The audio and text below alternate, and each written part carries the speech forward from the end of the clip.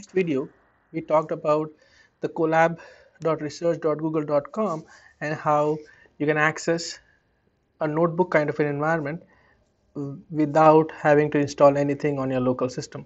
It's available on web, on cloud. In this video, we're going to do a couple of things. The first one, we're going to look at how to access files from your Google Drive. This is your Google Drive link, and how can I access Google Drive files? We have data files over here. How can we access Google Drive files? Number one. Number two is just the basics of the notebook, and it's very similar to Jupyter notebook or Watson, IBM Watson notebooks or Azure notebooks. Very similar, but just to give you a quick walkthrough. On the left hand side, you would see a small arrow.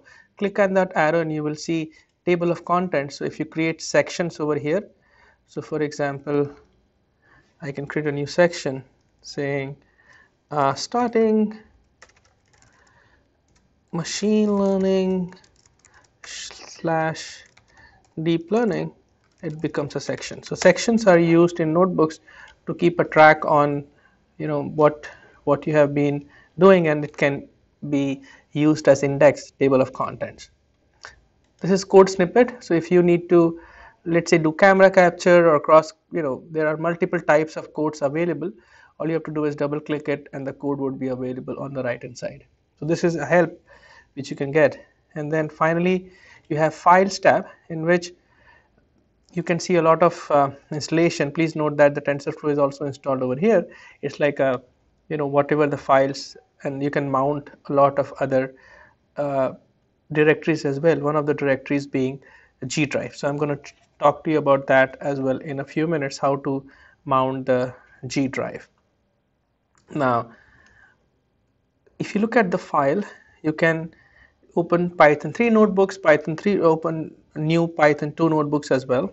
If you have a notebook on your Google Drive or on your local or anywhere else, you can open that notebook as well, and then you can directly save a copy of this code on the GitHub, and you can download the file as well. Edit menu, you go to notebook settings and you can change your hardware accelerator. Please note that GPU, which is graphical processing unit, and TPU, which is TensorFlow processing unit, is also available to accelerate the run process. In the view, you would see the history and notebook info and others. Insert, you can insert a code, text, or a code snippet, and then finally runtime. This is used mostly to run all, means it will run all the cells. Like typical notebook, you can restart a runtime, reset all runtimes, or you can change the runtimes as well for that notebook. And finally you have preferences, keyboard shortcuts, and help.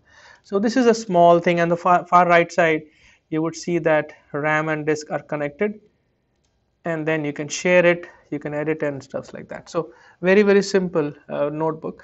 Now what I want to do is, I have my data file over here, which is regression area price.csv. I'm going to access this file in the notebook. All right, so in order to do that, I'll just show you some steps, and this would be the file for my next video, which is linear regression. So I'm going to run this.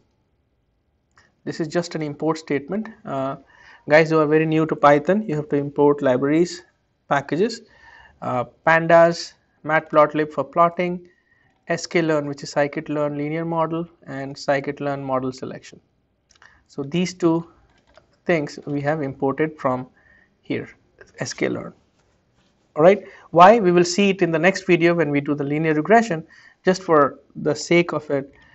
And then I'm just going to run this. Says print booting into machine learning. This is how you can normally do a print. We showed it in the first video as well. Now this is one.